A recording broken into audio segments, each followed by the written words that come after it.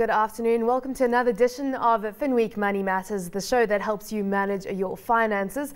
I'm Samantha Loring and my co-host Mark Ashton, editor of Finweek. Welcome to you, Mark. Looking forward to the show this afternoon. On the show, we're looking at what steps you should take that in order to build up your property portfolio and eventually become, hopefully, a property mogul. In our investment segment, we're discussing BE shares, which ones are offering value at the moment, which ones potentially you should stay away from.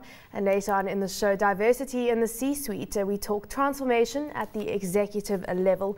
If you have any comments for us, you can send them through to our email address. We'll give that to you shortly. But of course, remember to read these stories and many more in this week's edition of Finweek, which is on shelves from today. The magazine also digitally available in English and Afrikaans via mysubs.co.za. And as I said, any comments for us to Money Matters at abn360.com.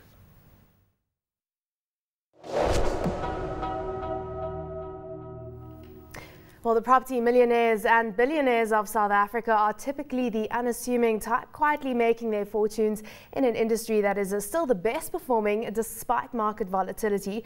So could investing in the property sector be your key to financial freedom? In its cover story this week, Finweek looks at how you can become a property mogul.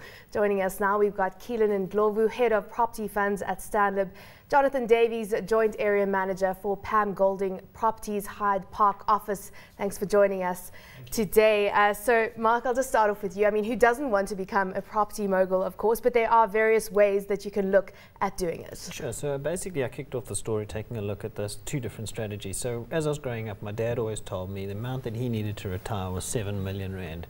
And obviously he now gets into his late 50s, early 60s. He's hopefully made it that far.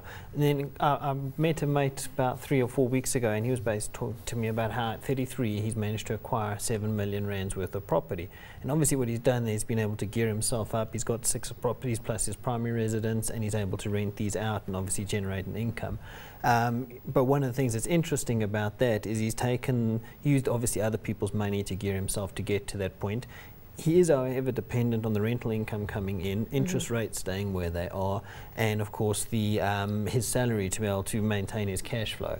So it's one of these interesting trade-offs in strategy. And for the last 10 years, or maybe even 15 years, you could argue, it's been a very easy situation for residential property. You've been able to make a lot of money quite quickly. Things changed over 2008, 2009. Banks started changing lending criteria. You don't get 110% bonds anymore. The actual growth in terms of property prices, either residential or commercial, are far more muted than they have been.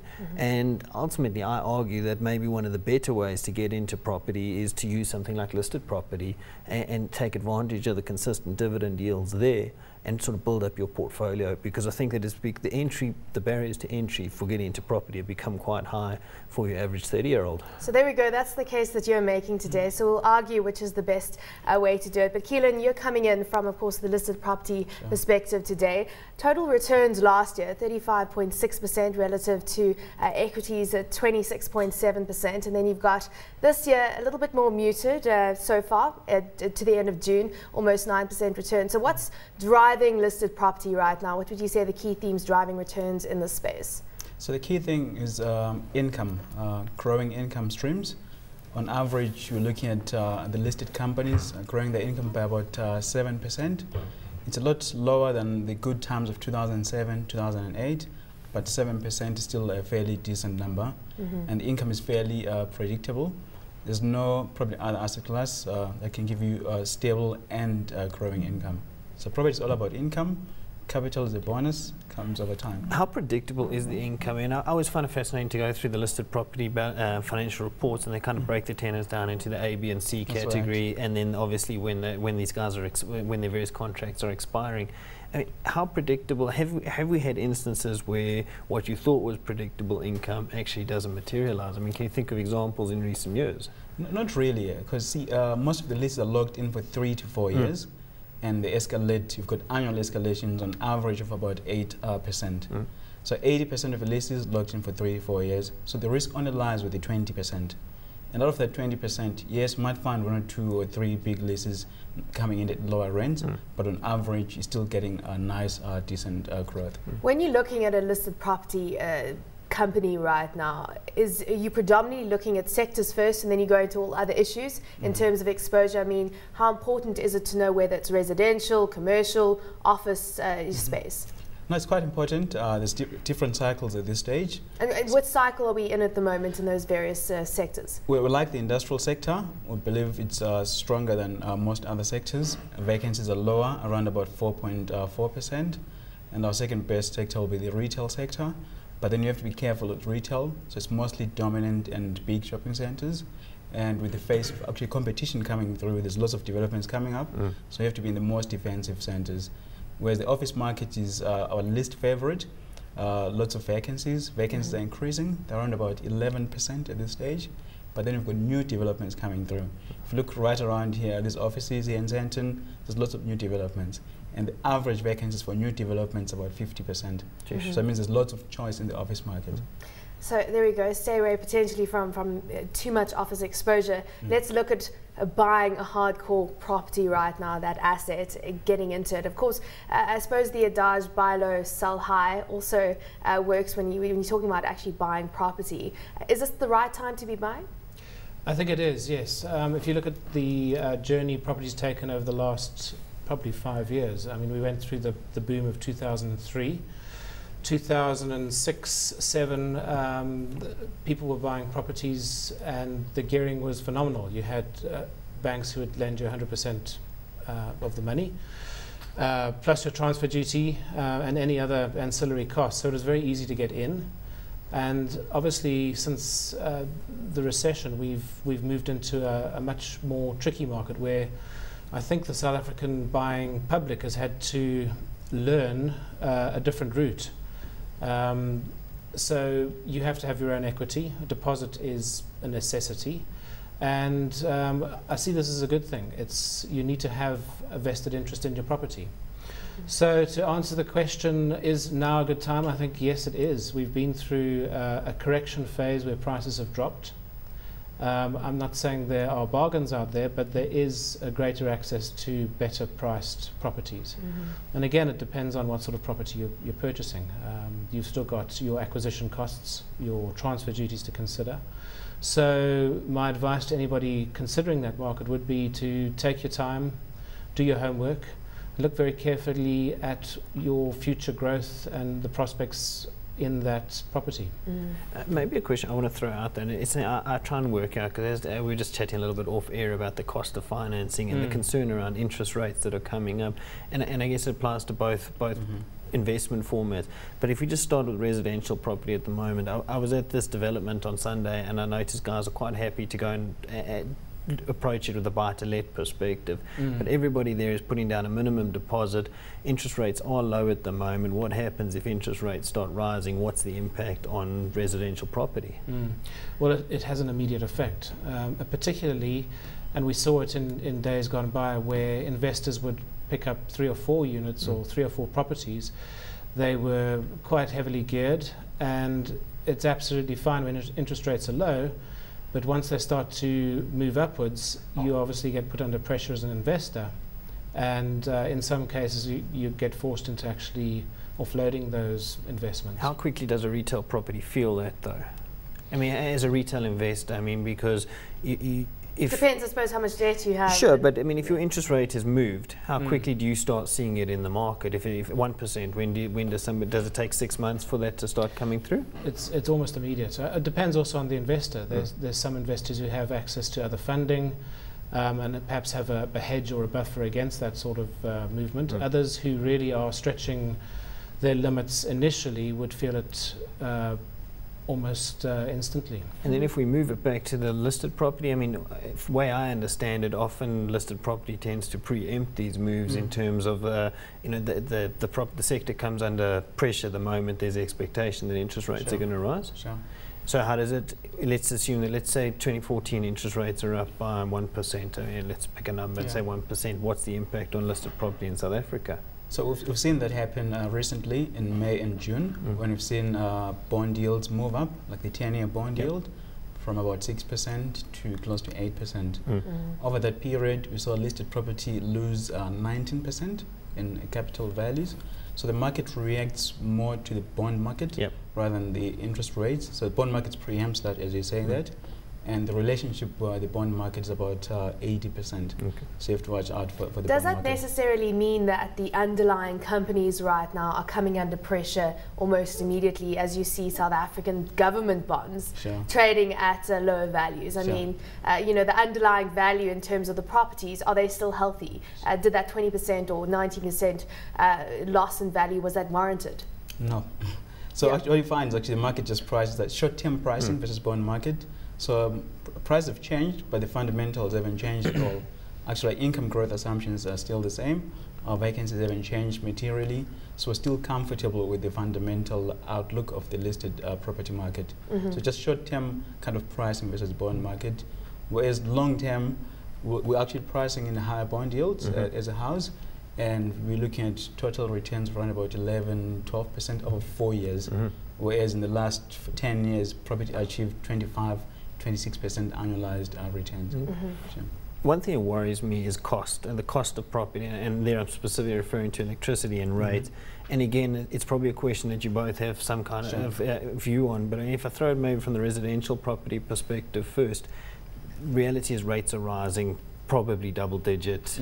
There are electricity costs, there is water infrastructure is failing.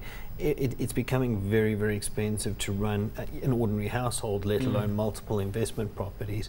Where do you guys, what impact do you think that's going to have on prices in the next 2 to 3 years? I think it's going to put pressure on prices, and obviously it's a concern to any investor. Besides the fact that you've got your acquisition costs, transfer duty, you've also got your disposal costs. You need to pay an agency unless you sell it privately. So all of those factors need to be taken into account when you look at your return on investment. And unfortunately, it would be a lot better if they're coming down, put it that way. You talked about right-sizing the size of your mortgage, and interesting that your boss, Andrew Golding, basically saying that you shouldn't have a mortgage more than 50% because you have to keep you know, check of all the costs that go into maintaining a property. You know, geyser bursts, garage doors need replacement, whatever they may be, and of course there are cost escalation. So when it comes to mortgages right now, I mean, do you see that property owners are looking for those a smaller mortgage, or people are still looking for max amount of debt? I think we're in a phase of change. So there's the historical culture of maximizing the amount you can borrow from an institution versus a new culture where people are realizing that you do have to have a certain amount of liquidity.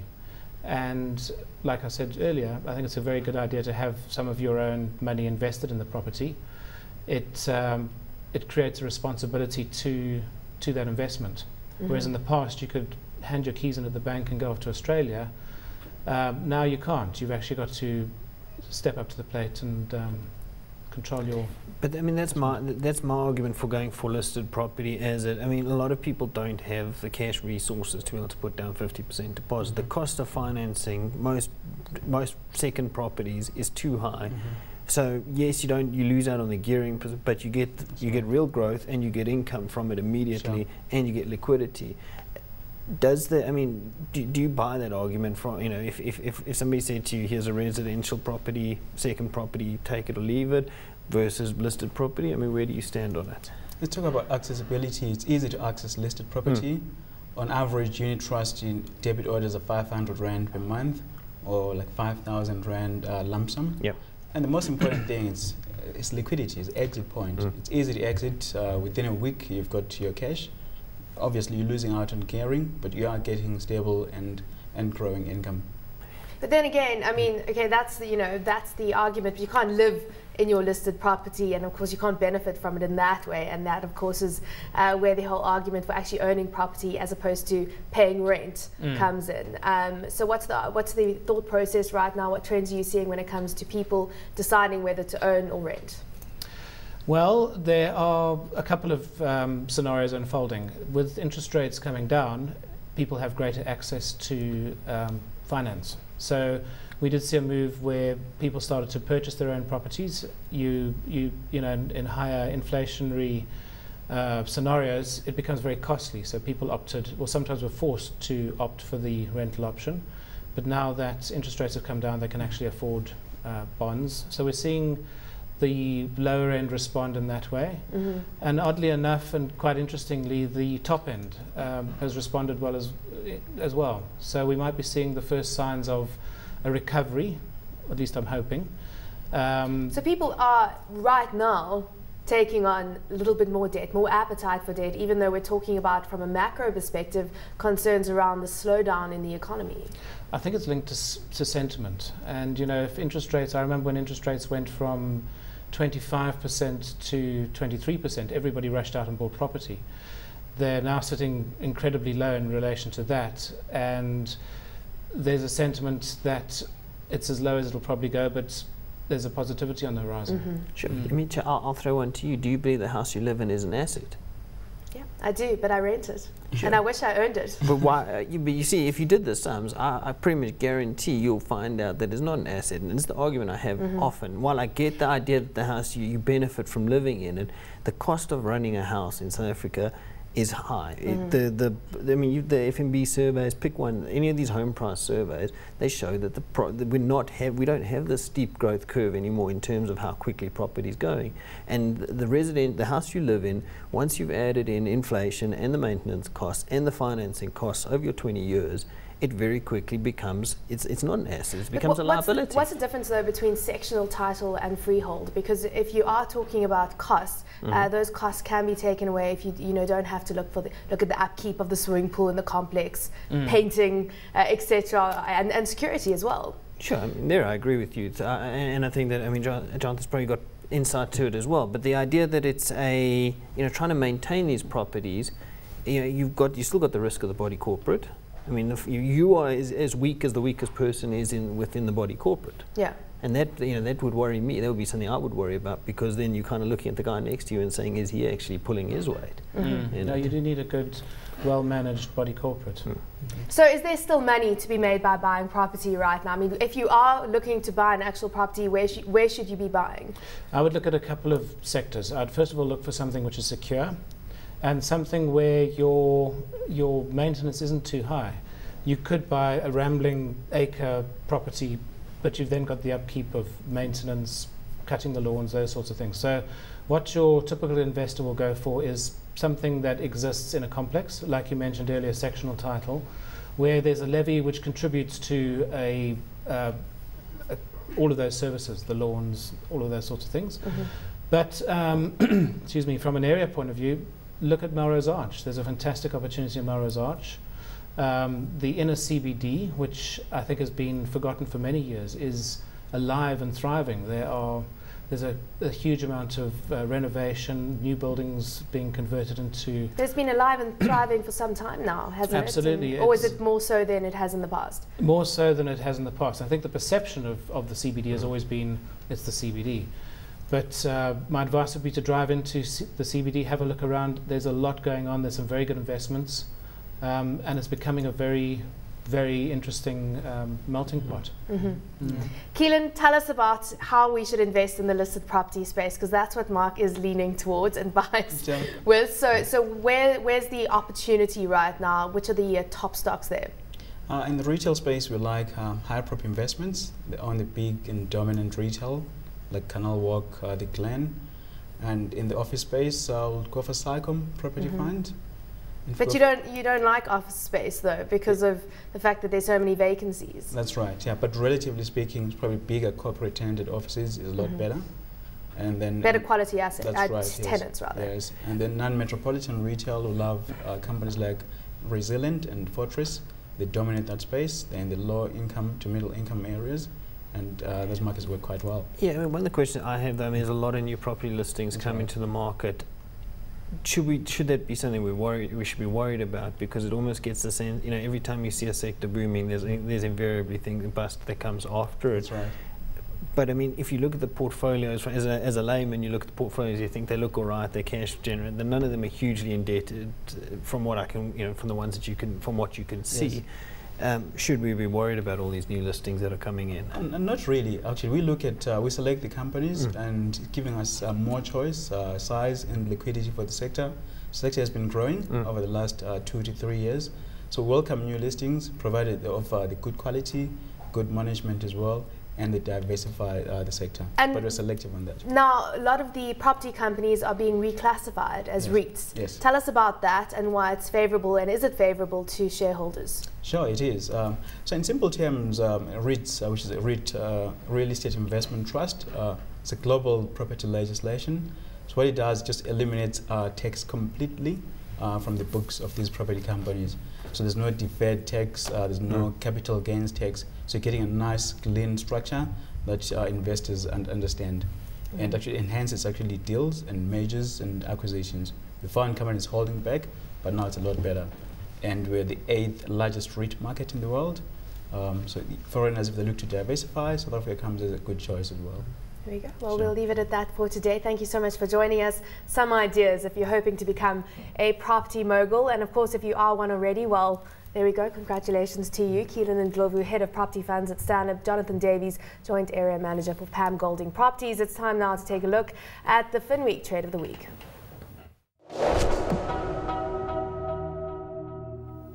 Well, this week's Trade of the Week is Afrocentric. Tell us why it's caught your eye. Yeah, I mean, I've been punting it for a while now, and when it got to $4 a share, or 4.10, I thought it was quite interesting. Obviously, they've got a high power board behind them. For those who don't know the company, it's essentially an investment holding company. It's got some big names on the board, including Mayor Khan, Brian Joffe, etc. Their primary assets are MedScheme, and they've got a 27% stake in Jasco, which is one of the technology groups. I mean, the reason I like it at the moment, you've got a business that's trading on a PE of 6. Yes, it's an investment holding company, so it does deserve to trade at a bit of a discount. Dividend at 2.8%.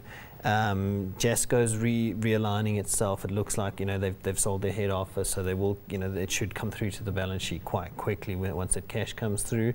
And then there's essentially when the healthcare legislation changes and we see the government policies coming through, you can expect something like MedScheme to be right up there because of its high levels of BEE shareholding in it. And Afrocentric seems to give you quite a discounted entry point. At the moment it's R3.80 today. I mean, that was lower than what I was looking at it for a couple of weeks ago. So I mean, I think for me it's nice value. There we go. How risky is it? High risk, low risk, medium risk? How risky? Look, they're sitting with 208 million in cash in the bank. They're cash positive. They can do things. They've got a nice board. It's one of those things which I think is just going to, you've got to wait until it matures. It's a good business, and they've got nice assets. And I think that, you know, you're not totally concentrated on a single thing, and you get the predictability of a typical medical administrator. So there is regular, you know, it's a cash generative business. So I can't see too much risk in it in the near term. And of course, as you said, it's looking cheap at the moment. Well, it's time now for a short ad break. We'll see you straight after this.